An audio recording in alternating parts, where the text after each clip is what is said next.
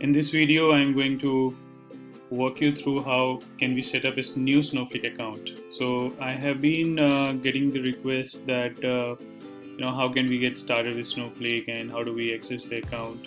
Is it chargeable? How much does it charge? All of these things. So I thought that let's come up with a video so that you all can easily see and understand how we can set up a Snowflake free trial account. Okay, I'm in this signup.snowflake.com URL. So just hit this URL. You will get this in the description also, and it will redirect you to the Snowflake signup page. The Snowflake signup page, here you just need to fill up 3 web forms, right? This Snowflake trial account is available to you for 30 days. The day you complete the sign up and activate the account, since then it will count for next 30 days, including working day and non-working day, doesn't matter. Also, in addition to the 30 days, you will get $400 of credits. So you will have the access to this Snowflake trial account until you exhaust your $400 credit limit, or you expire the 30 days of free trial account. So whichever comes early, you would be losing the account access. And then you can set up the billing details, you can set up your credit card details, and you can continue using the same account without any loss to data or metadata. Okay, Snowflake will give you a grace time. Till grace time, you will have to fill in the billing details and to continue with this account, or else it will deactivate your account and it will purge all the data. So let's get started with the Snowflake free trial account. Here you need to fill in your first name, then the last name, and you need to fill in your email ID. So this email ID could be your personal email ID, could be your corporate email ID, doesn't matter. So Snowflake does not put the restriction that your email ID should be a work email ID. Okay, so I'm filling in my personal email ID here.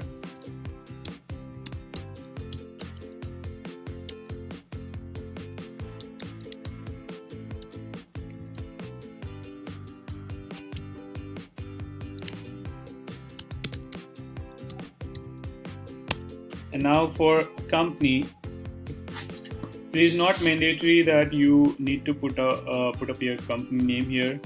If you're working somewhere, you can obviously use your company name. But if you don't want to use your company name or you are not working yet, you can put student, and that should be fine. Okay. Select your country of origin, and if you want to get updates over an email for Snowflake services and products, you can opt, otherwise you can leave it blank. Then click on continue. Next, the Snowflake will ask for a couple of details. Snowflake comes with 4 different versions of its service. They call it editions. So it has standard edition, enterprise edition, business critical edition, and one more is there, virtual private Snowflake, which is not something we can create by our own.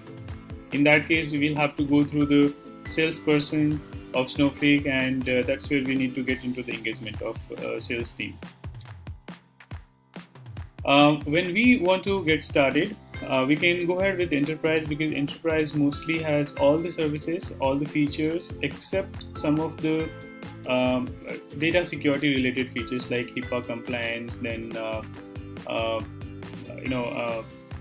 some of the private link or some features which you won't get in the enterprise edition. But enterprise edition has almost all except 2 to 3% of the features that we get on the higher editions. All right. So if you really don't have any security related POCs to be done, we are good to go ahead with enterprise edition. Next is choose your service provider. So as we all know that Snowflake can be hosted on any of these 3 cloud service providers, AWS, GCP, or Microsoft Azure. So here we need to choose our cloud partner. So the cloud partner where our Snowflake will be hosted, right? So when we say Snowflake would be hosted, by now you must have an understanding that Snowflake is a software as a service, and here all the infrastructure that the Snowflake is using is going to be the cloud service provider's infrastructure. So if we are creating a Snowflake account, the infrastructure cannot be spread across 2-3 cloud service providers. It will be limited to one, and also it will be limited to one specific region. So if we select AWS, it is asking us to select region, and it has a list of regions where Snowflake is offering its service currently. It will not have all the services that AWS is, it will not have all the regions where AWS is providing its service, because Snowflake is not available in all the regions yet. They look for the demand, and based on that they operationalize its service in that area. So for us, we will be going it with Mumbai region, and we will check this checkbox for all the Snowflake self-service on-demand terms and conditions. One very important thing I would like to call out here: once you select any cloud service provider and region, you will not be able to change after the account gets created. So in such conditions, we'll have to go for the account migration. That's the only way. We cannot easily, or we cannot switch the cloud service provider or region for any Snowflake account. All right. So yeah, if you have any question that can I switch the Snowflake edition, can I downgrade or upgrade? Yeah, that could be done. You just need to contact the Snowflake support team, and they will be able to help you out in this. All right. Let's click on get started, and it says that your account setup is in progress. It takes 2 to 3 minutes, and you would be receiving an email on your email ID. Once you receive an email on email ID, you just need to click on activate your account button, and that way you should be able to get started with the account setup. Right? So I will pause this video, and once I receive an email, I will then start. So here I get an email from Snowflake that your first step towards data-driven organization is completed, as I have opted for the Snowflake account setup. So here is a link to activate my account. The moment I click on this link, it will redirect to the Snowflake login page, Snowflake console login page. And this is the Snowflake URL. So you can keep a note of this Snowflake URL. And if you look at this URL, EZ60624 is my account identifier. So this is the unique identifier through which my account can be identified. All right. This is something we will be using for connections to Snowflake that will be coming in some next videos. So let's click on this activate, and let's set up our first login credential. So here it is asking for username, password. This username would be the administrative username, right? So anywhere, whenever we sign up, right, we used to get some administrative privilege, and basically this user would be the owner of Snowflake account. He will have the privilege of all the roles and objects. So let's set up some username. Username could be any thing of your choice. It could be an email ID. It could be some first name or combination of first name, last name, like that. So I'm going to go ahead with my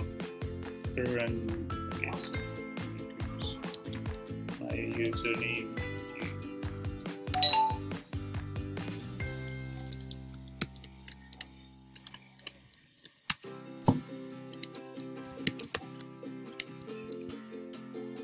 So please make sure that whenever you are setting this credential for your administrative account or the account owner, if you forget this password, you may reach out to Snowflake support team to get the password reset done.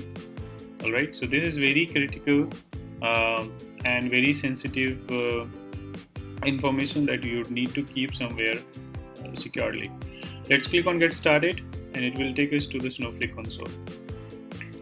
Once you are in Snowflake console, you can follow my other video series, that is Snowflake Know Your Snowflake Console series, where I have explained all the components of Snowflake UI in detail. Alright, so I will see you in the next video with next topic. Till then, bye. So once you log into Snowflake account, here is the Snowflake console. and this is very easy to use, smooth UI based console. And I have created one YouTube video series named as Know Your Snowflake Console, which is split into 4 or 5 parts. It will explain each and every component of this UI with some hidden tips and tricks. So please follow those video series, and I will come up with some more interesting topic very soon. Thank you.